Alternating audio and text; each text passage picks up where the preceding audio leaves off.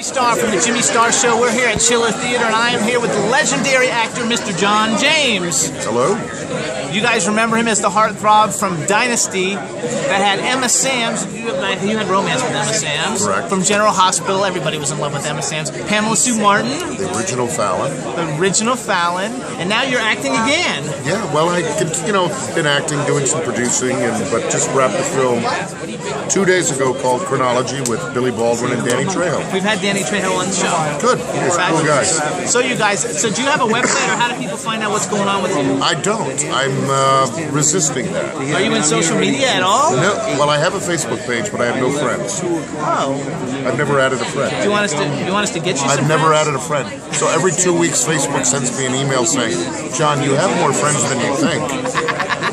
So, in other words, the only way you're going to be able to see what's going on with John James is when he comes on the Jimmy Star Show soon to promote his new film. So, everybody, you can't find him any other way. We want to thank him for doing this little interview with us, and tune into the Jimmy Star Show Wednesday for updates and what's going on with John James.